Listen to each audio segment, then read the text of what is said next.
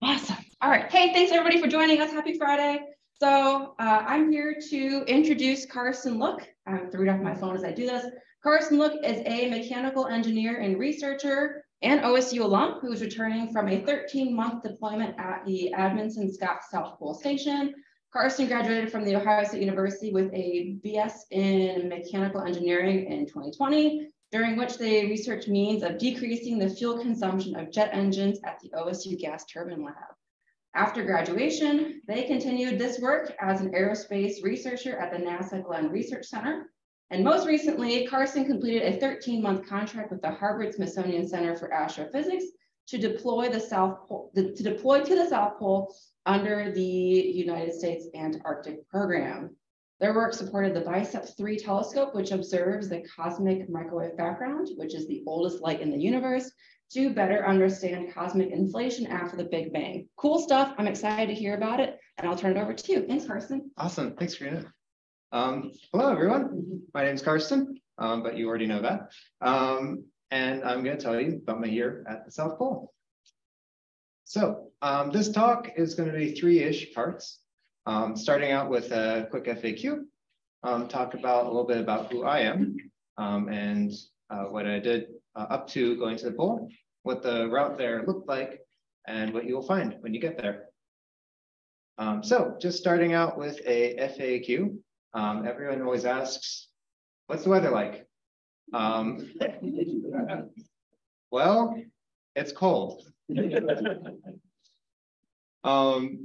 So negative 102 Fahrenheit, that sounds like a large negative number, but what does that mean? At the South Pole in the winter, we have a sauna. If you go from the sauna directly outside, any sweat on your skin evaporates immediately and then condenses above your head and then rains back down on you as snow. So for a couple of seconds, you form your own rain cloud. It's so cold that one of the first pieces of advice I got from another winter rover prior to the season was, in the winter, don't touch your beard too much when you're outside because it will crack. All the hair follicles will crack and you will have half of a beard. So yeah, it's cold. It's also windy. So not as windy as McMurdo, which gets the katabatic winds, but if you 25 knots is a lot when it's already negative 70, negative 80 Fahrenheit. So that brings the wind chill down to 130 most days. So combining these two things, it's very uncomfortable to be outside without wearing proper protection. But being a human and having a penchant for defying nature, we always like to take pictures like this. But I want you to know this is incredibly painful, and we just do it for photos.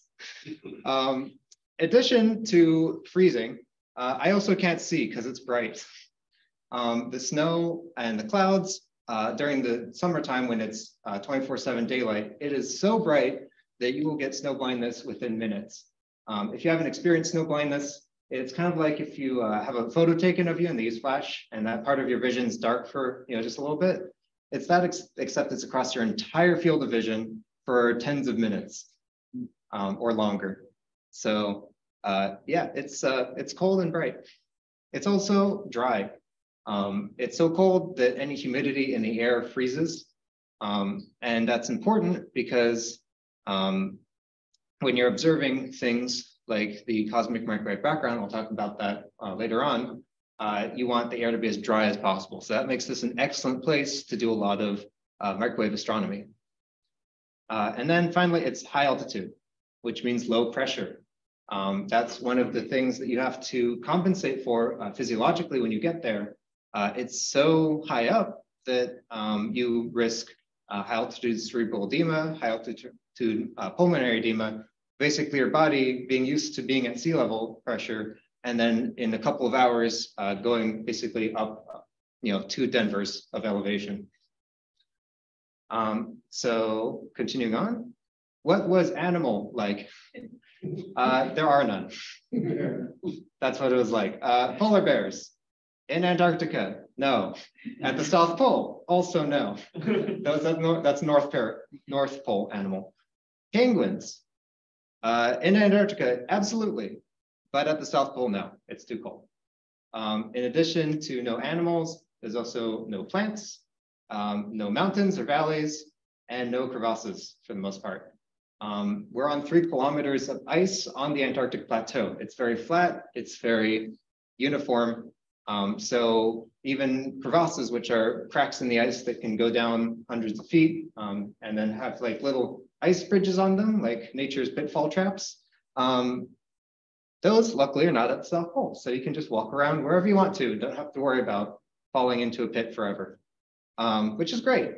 So what does it actually look like? What's there if there's nothing there? It looks like this. And this is on a nice day.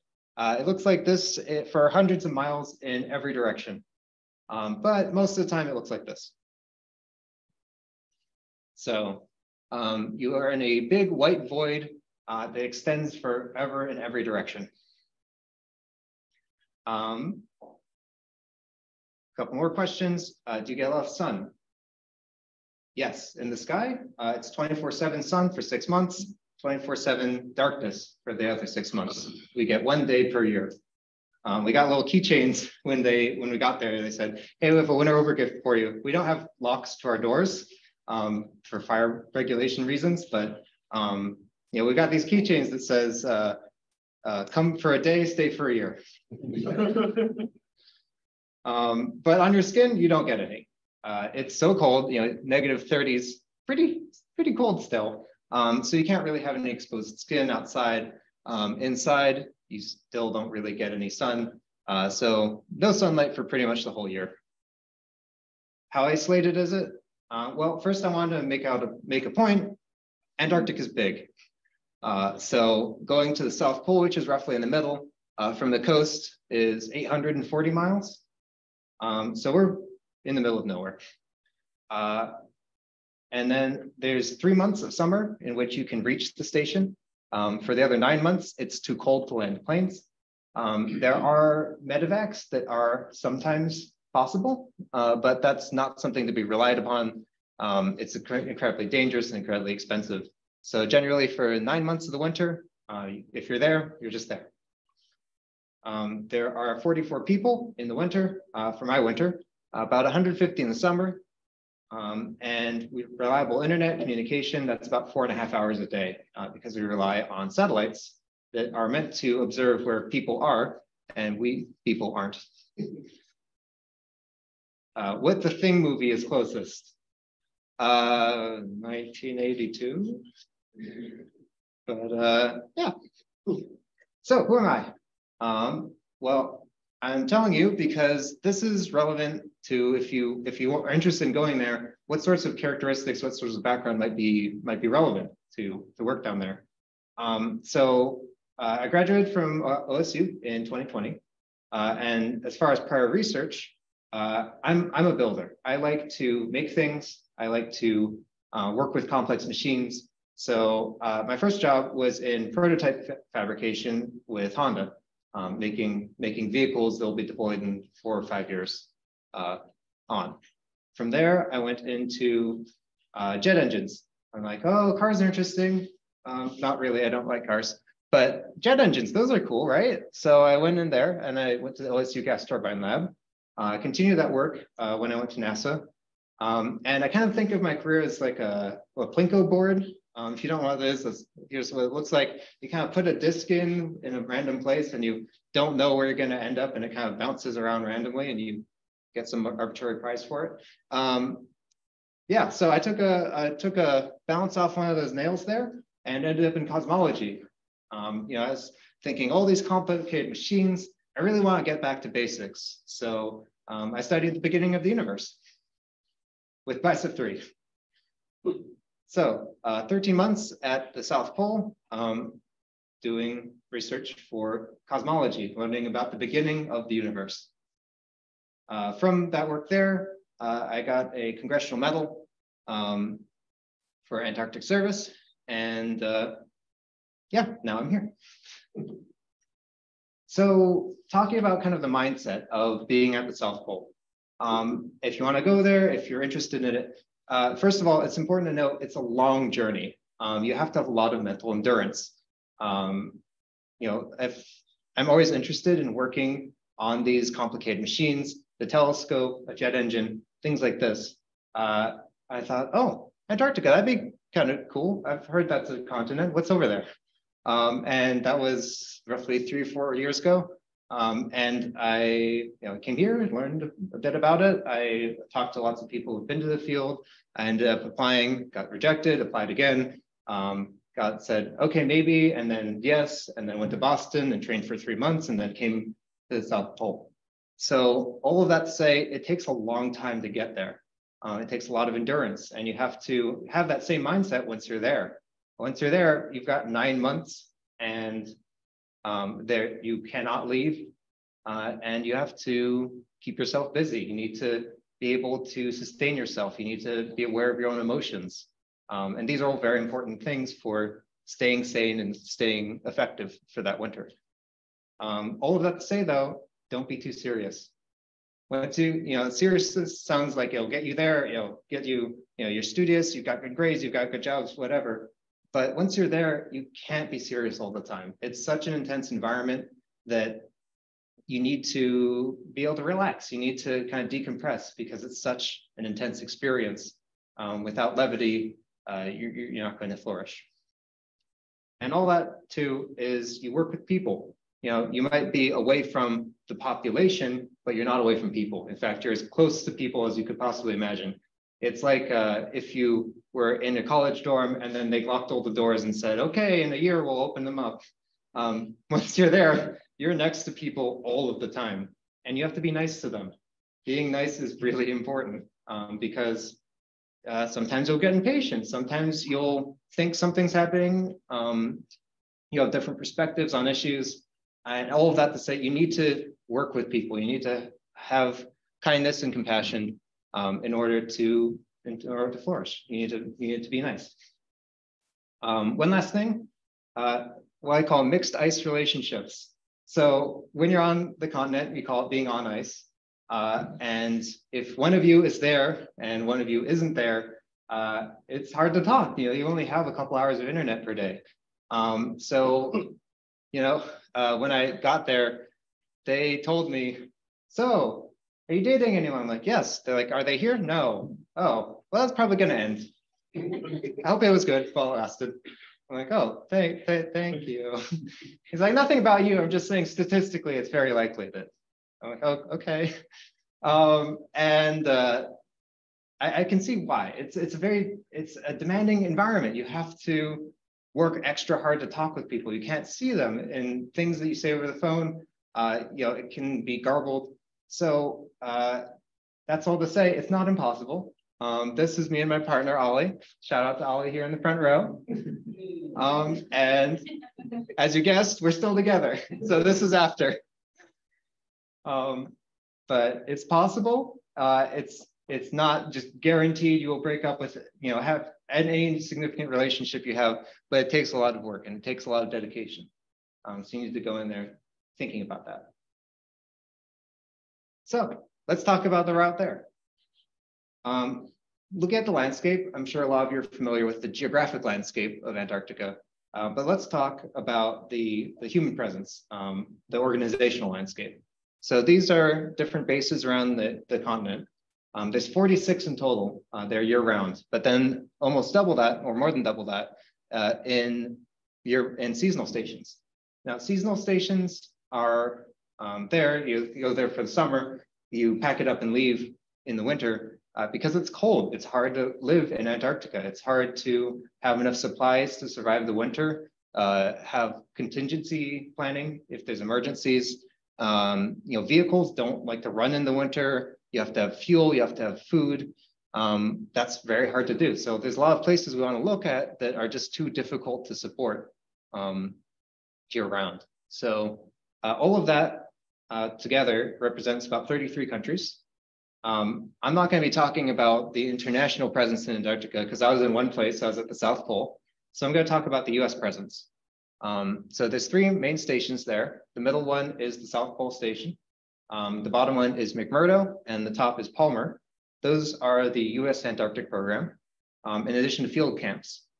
There's a number of places that we want to study that either putting, a base with between 44 and McMurdo, thousands of people next to will disrupt the environment that you want to study. So there are field camps that are more remote, that are traveled to seasonally to conduct studies about areas a little bit further away from station. There's also 2 research vessels that study the waters outside of the continent.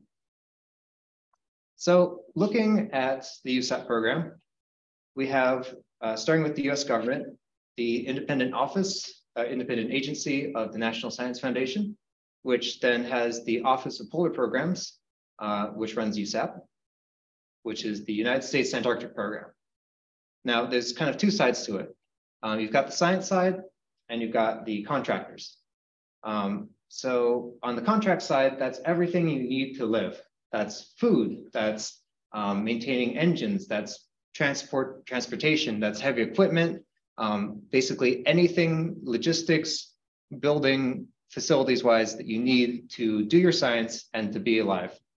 And that's contracted by Leidos right now. That moves around every couple of years. And then they subcontract to a bunch of people. All of this information is publicly available, but it's kind of a complicated web of many different organizations. They each do a small part. So I'm kind of trying to give you an overall picture of what the program looks like, and then you can kind of dig down to figure out more specifics. So on the science side, you're probably most familiar with institutions. There's a bunch of collaborations. There are a set of institutions to work on a large project, and then individual ones. Individual institutions are not as common in the program because it's expensive to be down there. It takes a lot of expertise. So to do that, a lot of them combine together to work on these larger projects. These ones at the top here are ones at South Pole. You're probably not also as familiar with US agencies. So there's a number of ones that do science down there. One that stands out in this list is the US Air Force. We don't have a runway at the South Pole. We have compacted snow, and it's hard to land thousands of tons of equipment on snow.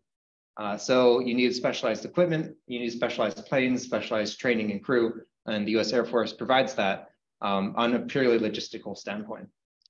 So this is kind of like the main trunk and branches of it, but you have to really dig a lot to get down to an actual job posting, an actual position. And so let's dig a little bit. This is the BICEP collaboration. That's the one I worked for. So let's see what that looks like. There are 2 experiments in the BICEP KEC, BICEP 3 and BICEP Array. Those 2 are run by all of these institutions. And 13 in total. That sounds like a lot, but you have to think this is a very complicated instrument. It's a telescope. It has optical properties. It has mechanical properties that you have to be in a very tight range to look at what we're trying to look at. We have data science. We have mechanics. We have astronomy. All of those parts are kind of split up. I worked specifically at the area that was looking at optics. So before I deployed, I was helping develop new instrument optics for the next generation of telescopes. All of that, though, is going to be wrapped up into a larger project called CMB-S4. CMB is cosmic microwave background. That's what we're looking at. And S4 for stage 4. It's not the 4th time we've looked at it, I swear.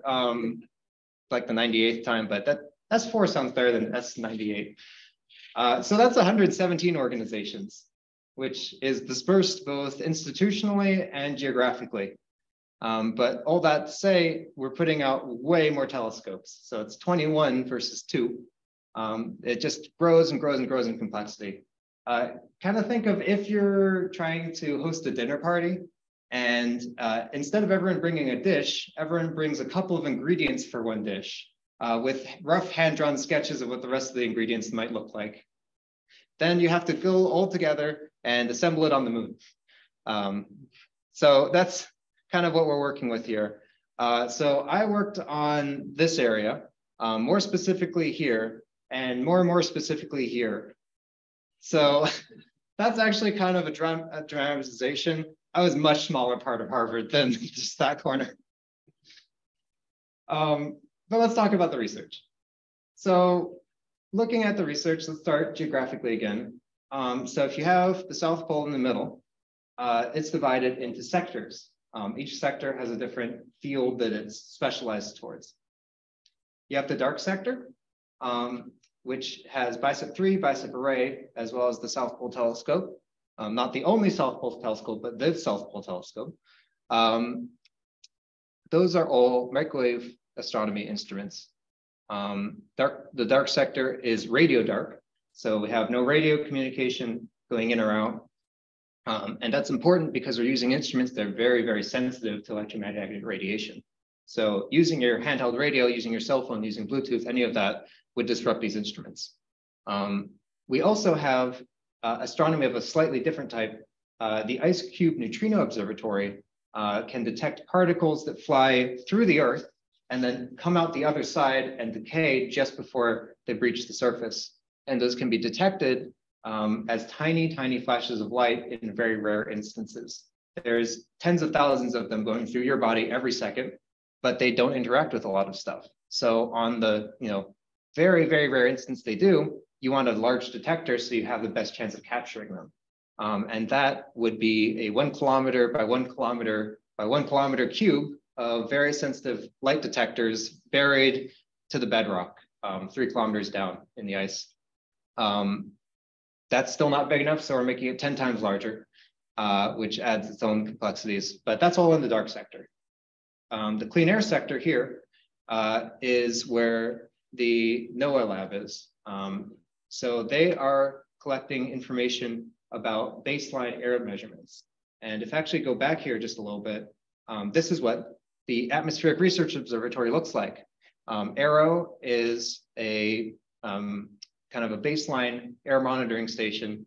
It's important to get a sense of what the climate could be, what the air could be at the absolute cleanest it is on the planet. So by having this instrument, having these series of instruments where we take air samples, where we have direct ozone measurements, we can get all of that information and kind of compare it to different parts on Earth. And this isn't the only one. There's these instruments located at different latitudes, from South Pole all the way up to Barrow, Alaska. And this laser here is how we talk to the alien mothership. So when we have our planning invasion, clouds. That's how we monitor clouds, cloud height in that place. Anyway, so that's the clean air sector. We have a big place that you're not allowed to fly planes because we don't want to measure a tailpipe. We want to measure the Earth. So you can't fly over there. That brings us to the quiet sector. So the Espresso experiment is the world's most sensitive seismometer. So it can detect earthquakes in the entire southern hemisphere of the planet because we're very far away from it and we don't touch it. And there aren't any other humans around to create seismic activity in general. So that's located about 5 miles away from station. Next to it, and there's nothing else around. Next to it, we have the downwind sector. We have to be able to get to the station. So that's where we fly planes in. That's where we drive in the spot team, which is a series of tractors which pull all of our fuel, all 300,000 pounds of it, those 840 miles from McMurdo to the pole. That takes about 40 days, one direction. So it takes pretty much the whole summer for us to be refueled for the following winter. We have the South Pole Station itself, too. Not all instruments need to be in their own remote buildings. So we have cameras on the top of the station that can measure the aurora magnetically, visibly, measure their speed. And that all tells us about space weather, charged particles coming from the sun, interacting in the upper atmosphere of the Earth. And we can learn more about the Earth's magnetic field that way. So let's kind of zoom out here. That's how big the clean air sector is. Looking at the inset there, we have McMurdo and South Pole. And then inside of that, inside the map 2 inset is what we just looked at. Inside of that is kind of a closer look at the area. That's our skiway there. So we get planes in and out. And then this is kind of what the buildings look like. Dark sector laboratory is right there. That's where I worked. And then the station is where everyone lives. So you have to walk out multiple times a week, sometimes multiple times a day, to maintain all of these experiments out in the well, it's not really deep field, but further away from station. Aero is there in the corner of the clean air sector. And then we also have food and fuel storage. Those are we call the arches. They were at ground level, but now they're buried 3 stories underground. So we kind of dig out the fronts so we can drive cars in and out. Well, not really cars, but vehicles. And everything that we need that we could possibly not go outside to get, those are in the arches. So food, fuel, delicate materials, things like that. And then we have storage. So this is everything that we can put outside, we don't need immediately, or it's very big and heavy. And these do get buried. The snow never melts at the South Pole. So we need to basically bulldoze between these multiple times a year to keep them from being completely buried and lost. Looking at the ground, here's what that looks like. So this is the dark sector. That building there is MAPO, Martin A. Pomerantz Observatory. It has a series of experiments now called BICEP array. And then further than that, this looks close, but because there's nothing else to compare it to, everything looks close and it's miles away. So DSL is still about half a mile, MAPO maybe a quarter mile, maybe a third of a mile. And it has a series of experiments now known as BICEP 3. Then we've got 2 other things here, South Pole Telescope, and it took years of research, but scientists finally agree the LC30 is definitely not a telescope. So looking inside of BICEP 3, here's what it looks like. So BICEP 3 is that one over there. And it's designed to study the oldest light in the universe, the cosmic microwave background. How do we know it's the oldest light? Because it's the furthest away. So if you look at the sun, the light coming from the sun left the sun 7 minutes ago. So we're looking at a 7-minute-old picture of what the sun looks like when we look in that direction. Now, if we look at Pluto, it's 5.5 hours away. If you look further than that, beyond our solar system, beyond our galaxy, then you can see beyond everything, you can see the oldest thing in the universe, which is what's left of the Big Bang. And that's the cosmic microwave background. So that light is the oldest, but it's also hard to see because everything else is in the way. So I'll talk a little bit about how we fix that problem. How does the telescope work? Well, we've got the mount, which is that thing in blue, and we have the camera. So this cryostat has all the optics, has all the sensors, has the refrigerator that we need to look. You'd think, oh, it's the South Pole, it's cold enough, right? No, it's actually hundreds of degrees Celsius warmer than what we need.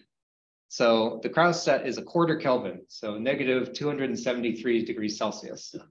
And that's because what we're looking at is the sky and the CMB, which is very cold, it's 2.7 Kelvin. So if you were to look at it with a room temperature instrument, you just could not see anything. It's like you take a piece of metal and you heat it up red hot and it's glowing, right? Well, if it cools down, it's still glowing. It's glowing in the infrared spectrum. So if you point an IR heat gun at it, you can see that warmth, that you can see that light coming off of it. It cools down further, it's still glowing in the microwave spectrum.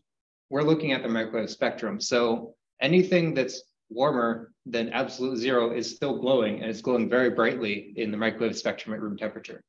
So, or even Antarctica temperature. So we need to make it as cold as possible to get the cleanest signal we can. So what are we looking at? We're looking at the most boring part of the sky. We're looking at the place where there's almost nothing. That stripe down there is the Milky Way. We want to see as little as possible because we're trying to look at the far, far background. Looking at the telescope itself, the mount is the biggest, most obvious part. It has a very important job of pointing at something with very high precision. A 1 degree error from me to the wall might be a couple of millimeters. a 1 degree error from here to the end of the universe is hundreds of light years. So we have to be much, much more precise if we want to look where we want to look. The receiver is the eyes, like I talked about before. That's mounted into the mount. It's hundreds of pounds, so it makes it a little bit more complicated to use. It also has a lot of wires attached to it. So making sure those wires are not damaged by the movement is something important to consider, especially because we have to rotate more than 360 to compensate for the Earth rotating. If we point in just one direction in the sky, the Earth's going to turn us in the wrong direction. We have the control systems. So that's all these racks here. That controls movement, that controls data, health monitoring, and then we have the data which comes off of those crates, which read off the detectors, and then go over there to those computers. And from there, it's a very simple journey. It just goes from those servers through an fiber optic cable, 1/2 mile to the servers at station, which then send it to the satellite terminal, which then bounces off the satellite in orbiting the Earth, which then bounces it back down to Christchurch, New Zealand, which then goes through an undersea cable to Hollyoaks, Virginia, where it then goes to the Odyssey supercomputer and analyzed by hundreds of grad students across the US. So we made it as simple as possible. FAQ about the telescope. What can you see through the telescope? Well, personally, nothing at all.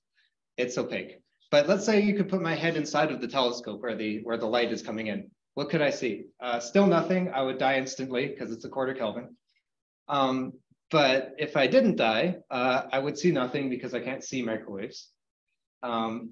So kind of the sense of astronomy is it's still like this, where you look through a long stick and you draw a nice picture and then show it to people. But modern astronomy is kind of like a machine looking through a long stick, and then it puts out a lot of data that doesn't look very interesting. But okay, I get what you're saying. Like, what? So all of that, whatever. Like, what does it look like if you like plot the data? It looks like this. It's like the CMB is so enormously uniform. It's one of the most uniform things in the entire universe. Like that's how we know it's from the Big Bang, because if we look over there and we look over there, those two places are so far apart from each other, light has never reached one end to the other. So it's not possible for them to have talked to each other, for them to have interacted in any meaningful way. So why would they be the same? It's because the universe used to be smaller. And those were close together, and they started from the same place. But let's okay, so I'm being coy, whatever. Let's look at what does it look like if you be really, really sensitive. It looks like static, but it's very interesting static to some people. But if you want to know what BICEP 3 is looking at, we're looking at polarization, specifically V-mode polarization, which tells us different characteristics about cosmic inflation immediately after the Big Bang. So Big Bang happened, the universe got way bigger really quickly, and it's still getting bigger, but much slower than it did. So that's all the science about that. Let's talk about the station. So the station, here's what it looks like. This is destination Alpha there. That was the previous picture. That's what you will see when you come in. You've got the geographic South, or the ceremonial South Pole. The geographic South Pole is close by, but it's very inconvenient because it moves around. The Earth wobbles a little bit.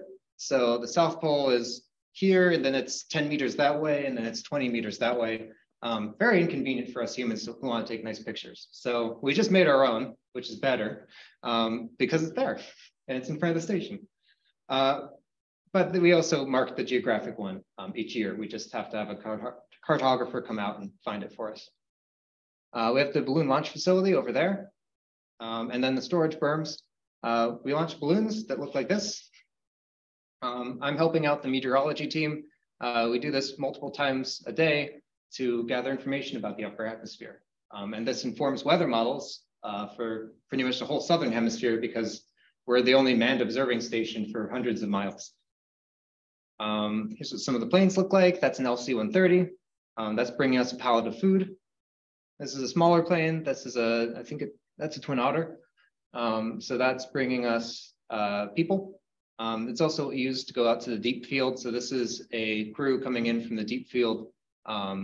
Who I don't know what they were doing, but I put fuel in the plane because the fuelies, the people who fuel the planes, they are only there for the summer. So in the winter, there's still planes leaving, after they leave and coming before they come. So part of my job was to put fuel in them, which is difficult because seals, pumps, all those things are meant to work at normal temperatures, and this is -70. Aerial view of the station. You've got the science and you've got the support. Looking the other direction, you've got these golf balls over here. Those are the satellite receivers. They look like this up close. That's a piston bully down there. So there are vehicles, we can use them, especially got espresso, but generally the vehicles run on fuel, which is hard to get down there. And also they don't run for most of the winter. So you need to have strong legs. This is another view of one of the other receivers. This is what the arches look like. So going from the arches to the station, you go through this tunnel. This is the power plant. We have to generate our own power because we can't connect to a grid anywhere. So we have, I'm there. I swear they let me in there. I don't know why, but so they need to look at these 24/7. And if something breaks, we lose power, we need to get it up right away because that's all our heat and that's how we stay alive. They do rounds multiple times a day, check on all the systems. They need a vacation sometimes. So I volunteered, as many others do, throughout the winter to go down, just read the gauges. And it's kind of like babysitting, but like the most tamest level of babysitting. So I look at them like, oh, it's doing something weird. And I call someone and wake them up in the middle of the night to go fix it. I don't know how to fix any of this. I can read a number and this sheet can tell me if it's wrong. This is where the fuel looks like. This is the fuel arch. There's over 300,000 pounds of fuel. I don't know if that is gallons. It's low temperature diesel. Divide by 6. Divide by 6. Divide by 6. I can't do math. I use the computers for that. We have to store it all to stay running. We have the vehicle bays. So we have a series of bulldozers that maintain the snow, keep it away from the station, keep it away from the buildings, and push it off. We call it the end of the world. This is the inside. So the maintenance technicians work in there and make sure that these machines keep operating. And then all of that to maintain the elevated station. And the elevated station is everything you need to live for a year. So this is the galley. Wow. There's a commercial kitchen in the back there. And they supply us, all of us winter rovers for the whole year. There's also laundry facilities, entertainment. We've got a library, and we've got a gym. Over the winter, I taught martial arts, and I traded off with the person who does parkour. So just kind of things to stay active, keep your body healthy. You're burning about 5,000 calories a day, keeping your body warm, operating in this extremely cold environment. With all that, you still have to work out other parts of your body. You can't just be carrying heavy things all day. So this is kind of to stretch out, keep your joints nimble. We had an indoor 5K. So I skated. I brought my skateboard. That's my skateboard from home to the South Pole. And there's not a lot of paved surfaces in the snow. So as in none. So it was down in the hallway, back and forth. I think it was 20 laps. We also have, that's the hallway. That's kind of what looking down the station is. That's what we call the beer can down at the bottom. That leads down into the arches. We have firefighting equipment too, because you can't call the fire department when you're 840 miles away from the nearest people. You have to be the fire department. So half of the station is trained in fire, half of the station roughly is trained in medical trauma. So I was part of the trauma team. So if the fire alarm goes off, you don't just leave the building because you'd freeze. You get geared up, you get your fire gear on. I would run to the clinic, that's the clinic, man the radio station, make sure that we can coordinate a medical response. Because that what is here is what is here for 9 months. And that's kind of something you have to accept. We don't have a surgery center. We don't have like an advanced trauma center. We have a small clinic with 1 doctor and 1 PA.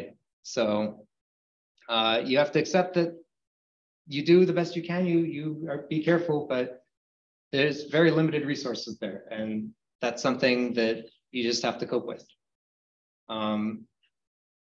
There's engineering systems, the building heat, the electricity, the satellite communications. There's some systems that if they fail, that's it. That's all you have. So there's contingencies, but those contingencies aren't infinite. So yeah, you have to do what you can with what you have. But overall, I'd say if I had to summarize the experience, I'd say it's cold, it's dark, and it's breathtaking. Any questions?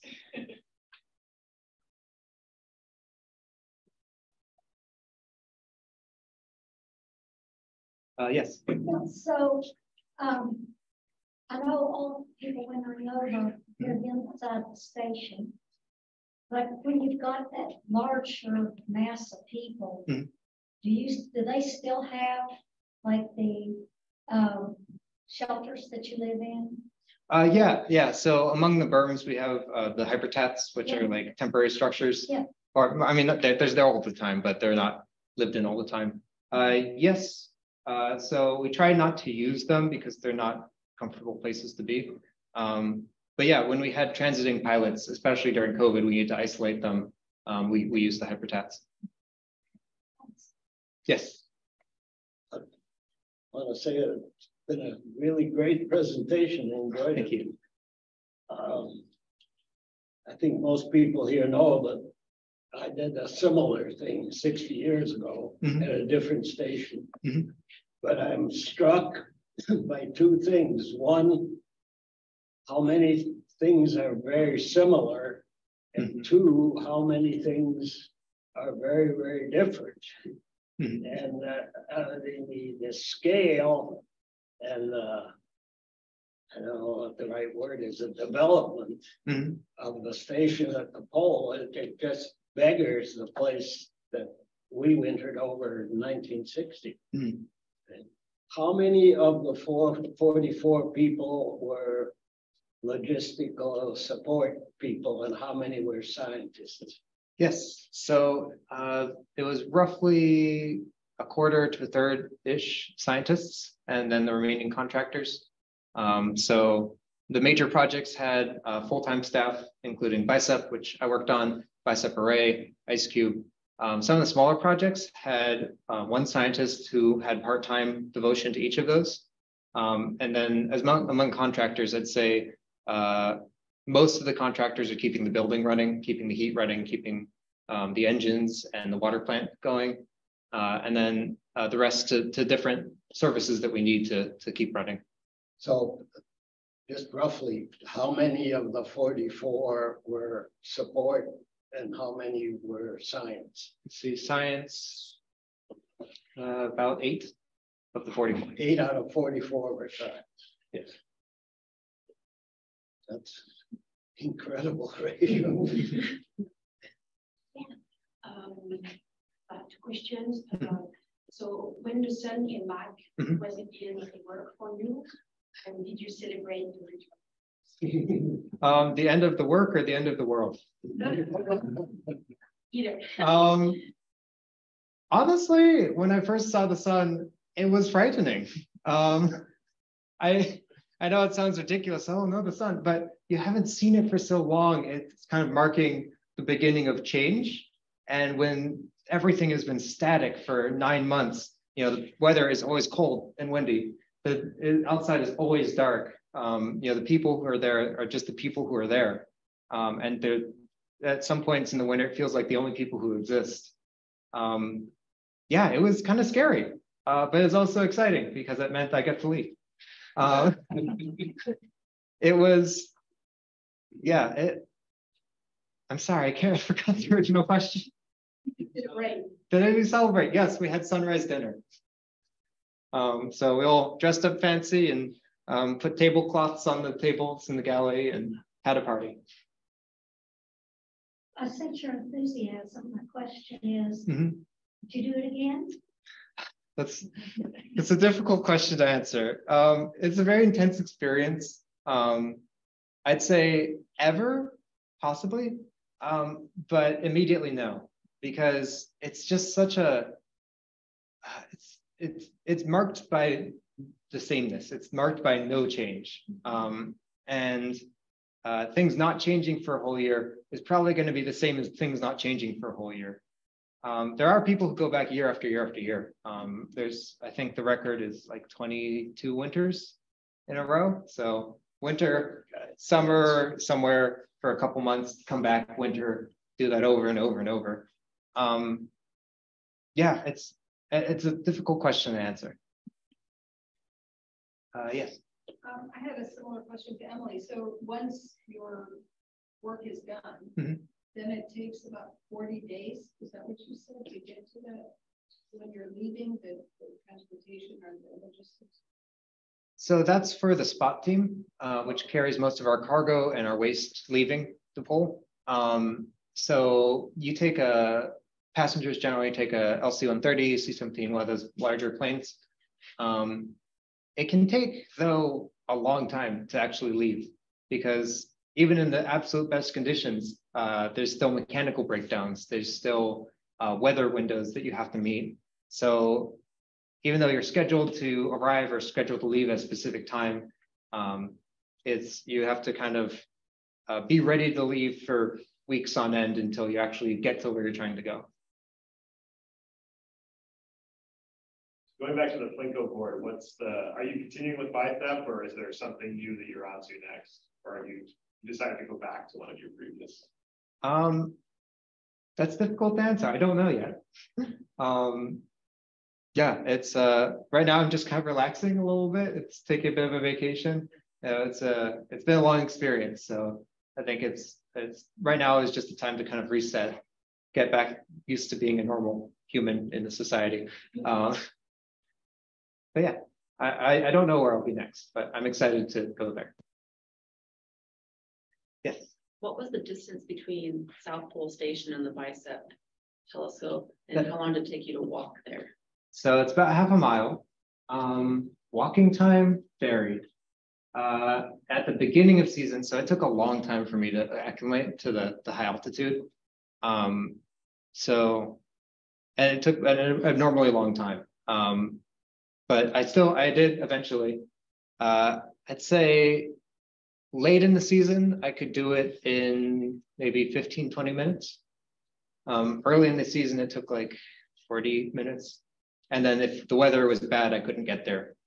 There's some, even with all of the protective gear, all like full clothing, hand warmers, toe warmers, you couldn't get there. Like I could feel the wind cutting through my coat. I'd get 40% of the way there and be like, I'm not going to make it the rest of the way. I need to turn back right now. So definitely being aware of yourself, being aware of your, physically how you're doing, mentally how you're doing. You have to kind of gauge risk versus the urgency of where you're trying to go. Sure. Yes. Awesome. So I have two quick questions. What does BICEP mean? BICEP. It's a secret. Okay. It used to stand for something, but then we decided we like the word bicep better. So. Well, the other question is, how much energy does it take to get that cold? Oh, that's a good question. I don't have the exact numbers. I can tell you that when I turn the telescope on and off, the power plant tells me they have a huge spike in demand, and not to do that very often. Yes. What was the ratio of men to women? Men to women, it's about 1/3 women. Okay, because I wintered in the bad old days where women were not allowed in Antarctica, period, or anything. Even summer field parties rarely had women. Yes.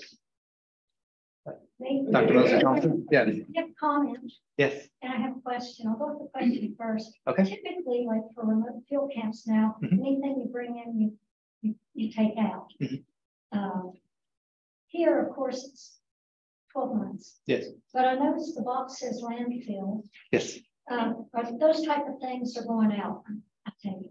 Yes. Okay, so my next question is dealing with both the sewage and the brown water and et cetera. Now, when I was there, essentially, they'd melted a big place in the ice. Yes. And so you had this big plume of stuff that was Yes. never going to leave. And my question is, how do they handle that now? I'll give my comment. Okay, they don't. It hasn't really changed. Theoretically, they would dig it up in a while. I don't think that's gonna happen. It's a difficult problem because McMurdo, they have a wastewater treatment plant because they have access to the ocean. And other places they incinerate it. South Pole, we're very limited in our capacity to move volumes of large volumes of waste. So that is not something that has changed all that much. Okay, so that doesn't surprise me. So now my comment is, I want to compliment you. Thank and you. the students who were here about your persistence. Thank You you. came to talk to me a number of times. And, you know, and I sensed your passion. You were just trying to figure out, maybe the first time you came to talk with me is, well, who do I need to talk to? Yeah. And clearly you went away and you talked to people, et cetera. And I mean, this clearly for you was like a life goal. I could sense your passion for it. And so, but you didn't give up. And I think you serve as an example for students when their work, their thesis or dissertation gets hard, you just have to put your head down and keep on going. And the fact that you did that, I admire that. And I Thank you. compliment you for it. Oh, thank you. Yes. I have some online questions. Sure. So this is a two-part question. Okay. The first part is, what route did you take to travel to Antarctica? Okay. And the second part is, what do you think about the increase in tourism to the Antarctic? Okay. Yes. So first question, how did I get there? So that's relatively straightforward. I went from Columbus to Boston, stayed there for 3 months to train, then went to San Francisco, quarantined 3 days, then went to Christchurch, New Zealand, quarantined 14 days, then flew to McMurdo Station on the coast, and then from McMurdo, about a week and a half later, to the South Pole. And what do you think about the increase in tourism to the Antarctic? Increase in tourism. It's mixed, because the more people who are there, the larger the human impact on the environment. But it also increases awareness of the environment and interest in supporting work there. I don't think that it's all good or all bad. I think it's an interesting area that's it's hard to categorize. All in all, I think it's good that people are interested in the continent. I just hope that the interest is more than surface level. Oh, I put my foot on the ice and I'm done. That's the rest can go away. I don't care. I hope that there's sustained interest in it. Okay. One more question. Is there someone taking your role at the station now? Did you have to train this person a little bit? Yes. So there is someone right there right now. And I did train them for It was a very rapid turnover. I think I trained them on a year's worth of telescope experience in 4 days. I do feel bad, I'm sorry.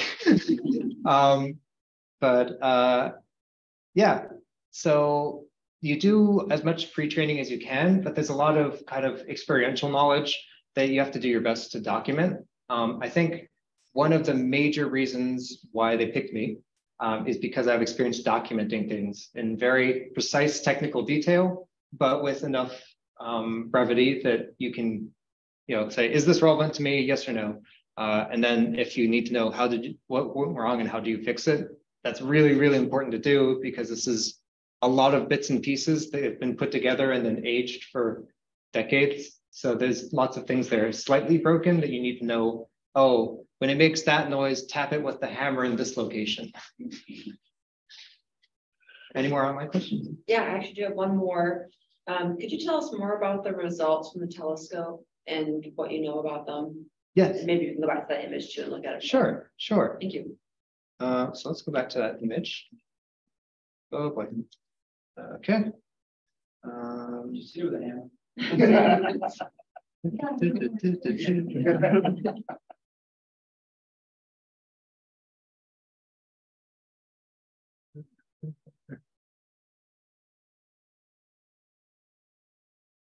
There's some great pictures. Oh, thank you. I did take some of these. I can't claim credit for everything though. Okay, so here's what that looks like. So I'm not a scientist. I'm an engineer. Technically, my job was winter-over engineer. So my job was to keep the machine making the sounds and spitting out the numbers that it does. So I had experience mostly with the health of the system, monitoring temperatures, monitoring, looking at samples of data, saying, does the data stream look appropriate? Is the sensor dead? Is the sensor giving all ones or something like that? Or is it giving like a varying value in the range that we expect? So I can't talk a ton about the science results. There's a lot of papers and a lot of grad students who have done work on that. High level, what did I accomplish in a year? So we're looking at something in the background of the universe. So everything else between us and that is in the way. So if you want to think of an example, if you're going to, let's say you went to the Eiffel Tower and you want to take a picture of it with no tourists in the way. There's always tourists in the way. So you take a picture, they're in the way, but you stay in the same place, you wait, and they've moved around. The background has not. You take another picture, and you do that over and over for, let's say, an hour. All of the things in the foreground have moved, but all the things in the background have stayed the same. So you average all that together, and you just get the background. So we're doing that in the sky. We're looking at a very distant point and taking pictures of it for years and years and years. And over time, we get a clearer picture because all of the foreground effectively gets subtracted.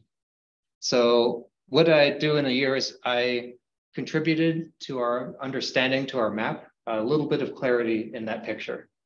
And from that picture, we can better understand the starting conditions of the universe, what sorts of forces were at work that shaped what we look at today. So for example, if you're just looking at the absolute temperature map, which is over here, the places that were slightly warmer, like this is microkelvin, so 0.0001 Celsius difference. And that's 300 of them. That difference will determine where, that will determine where galaxies eventually formed. So at the beginning, these fluctuations are due to the quantum differences at the subatomic level. But as that got larger and larger and larger, if you have slightly more dust in this place than over here, the dust here will, by the forces of gravity, approach each other and then form clouds. And then from the clouds, they form, they eventually compact so densely that they heat up and they create fire, and that creates suns, and that creates planets, and that creates solar systems. So the galaxies in the universe right now look kind of like But look, exactly, because they're from the temperature differences. So we get a better idea of what that looked like. Those red dots represents places where galaxies are or used to be. So the warmer parts are less dense. So the blue parts are where galaxies are now in our modern universe. But in the early universe, it shows where it was slightly colder, which led through time to what we are now. Thank you. Yeah. Any other questions? Can I ask? Sure, absolutely. Let's ask it loudly so we can hear you. Okay. Will you keep contact with your fellow winter guys or heroes? Yes, absolutely. Yeah, so being in a single place for so long, having such an intense interaction with these people, you get to know them very well. And there's some people I believe I'll talk to for the rest of my life. That's not every single person that you would know, but it's quite a significant number of people. Well, thank you so much for taking the time. Awesome, thank you. And thanks everybody for joining online. Have a good weekend.